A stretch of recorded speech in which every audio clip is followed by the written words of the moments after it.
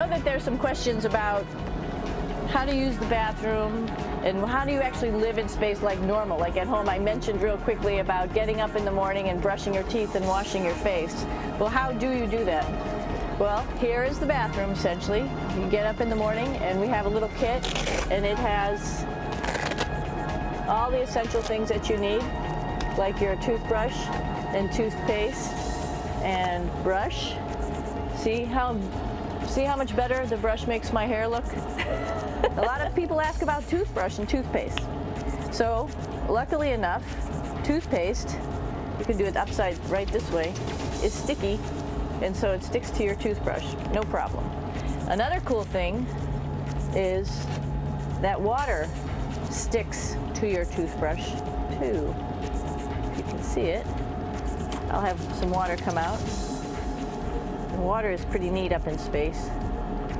It'll stick to your toothbrush and it will make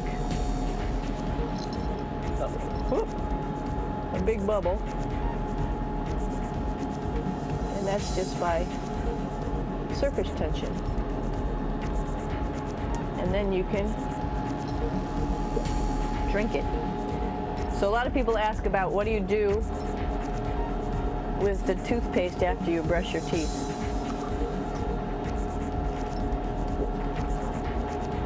Two options.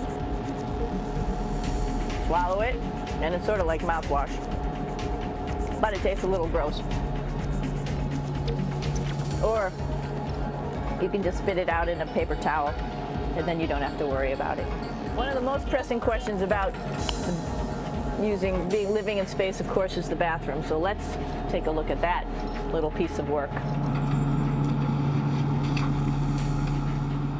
Here we are at the throne. This is awesome. You might see the little, you might have noticed the little moon on the outside. This is our orbital outhouse right here. And of course, it serves for two functions. Number two, right here. I'll show you. But you see it's pretty small, so you have to have pretty good aim, and you'll be ready to make sure things get let go the right direction. And it smells a little bit, so I'm closing it up. And that's of course for number two. And this guy right here is for number one. So they're sort of two slightly separate functions, but you can do a little, essentially both, by hanging on right here and doing number one and number two. I might add it's color coded so you really don't get it mixed up, which is nice. This is yellows for number one. And also there's a selection of paper. People always ask about toilet paper. What do you do with toilet paper? What kind of toilet paper do you have? We have gloves just because sometimes it does get messy. We have some Russian wipes, which are a little bit coarse if you like the coarse type of toilet paper.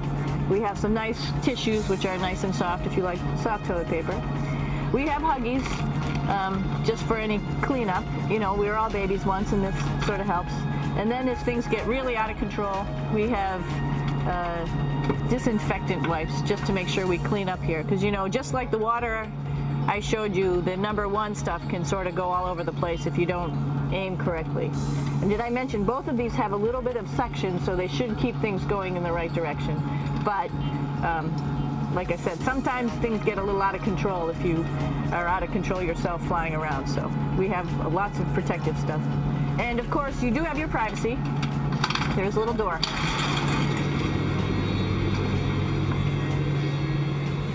Here's a pretty cool place. This is sort of like in your house where everybody meets in the morning. After you wash your face, brush your teeth, you want to find something for breakfast. And this is our kitchen. You might notice there's all sorts of foods here.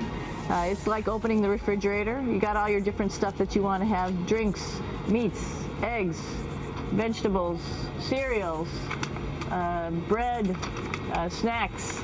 And that's a good place. That's where you find all the candy. Side dishes, and then some little power bars just in case.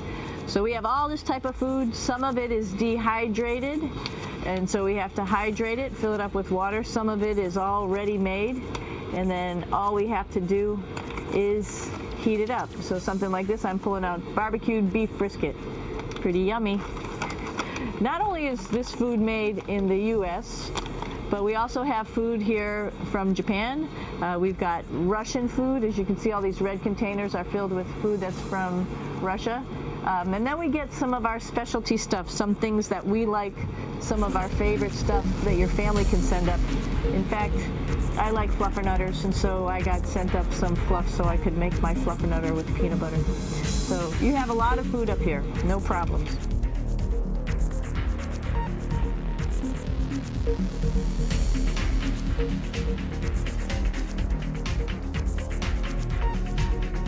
A friend of mine calls it the black hole because you can go there and you can just want to stay there forever looking at the beautiful planet that we live on. Just a couple things like Caribbean, you saw a hurricane, you see the western part of the U.S., for example, here, Baja California. And then you say to yourself, okay, I'll be done as soon as the sun goes down. But then you realize how cool the planet is at night, checking out the different lights, and then checking out the stars, and you end up being there forever and not working. So it's a little bit dangerous. That's why we call it the black hole. And with that, time goes so fast. 4 months were over in a heartbeat, and it was time for us to come home. We handed over the space station to Kevin, Oleg, and Yevgeny, and we got back into our Soyuz. You could see from when we came in, and now we're going back out.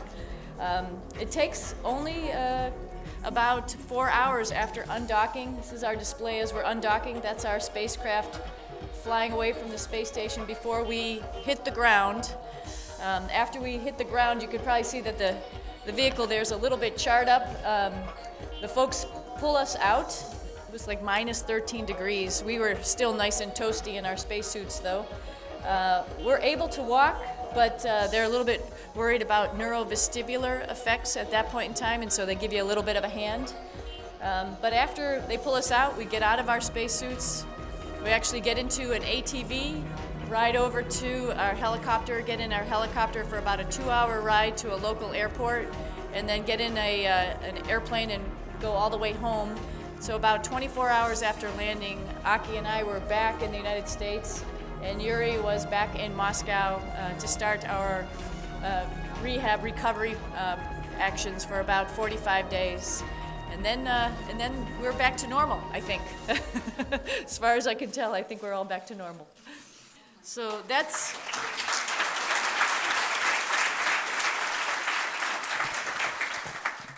I think India has a huge resource of people who are able and willing to get involved in the space program. ISRO